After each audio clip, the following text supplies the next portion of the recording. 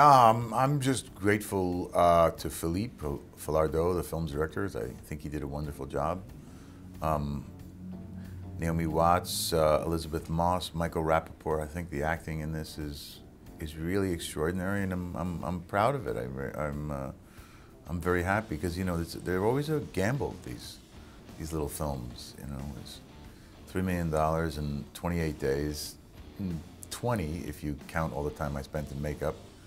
So it's just kind of a remarkable accomplishment. I think Philippe is a real humanist filmmaker, and I think he really had an idea as someone who's not a fan of boxing, and I didn't feel like we were making a boxing film, so I didn't want a director who was known for sports films. I felt like it was a much more interesting, delicate film. That there was humor in it. I think there's a love story in it. And it was a character-driven film, and I think that Philippe really did a beautiful job of keeping it light and enjoyable, and the music is wonderful, and the relationship between Chuck and Linda, and the relationship between Chuck and his first wife Phyllis, it's all very moving to me. The biggest challenge, to be perfectly honest with you, was the prosthetics. Spending 3 to 4 hours in makeup every morning was truly horrible. Much worse than being punched in the face by Pooch Hall. Such terrific scene partners.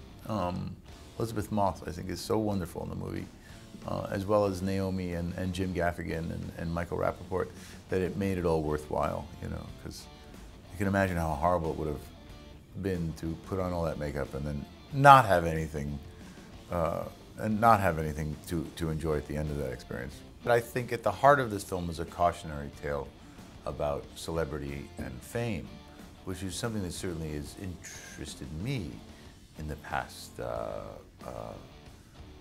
or 6 years since I've had a couple of kids and been on a television show. And I think that there's something very heroic about Chuck's willingness to tell this story and to go through this. I think it's important that we remember that sort of lie that I think is at the heart of fame, which is the notion that we are the most interesting person in the room, is one that we divest ourselves of relatively early on in life, where it's going to be tough having real relationships. Fortunately, we limited all of the fights to 3 days, so at the end of the production schedule, in the event that my face would get smashed, we would have already shot the rest of the film.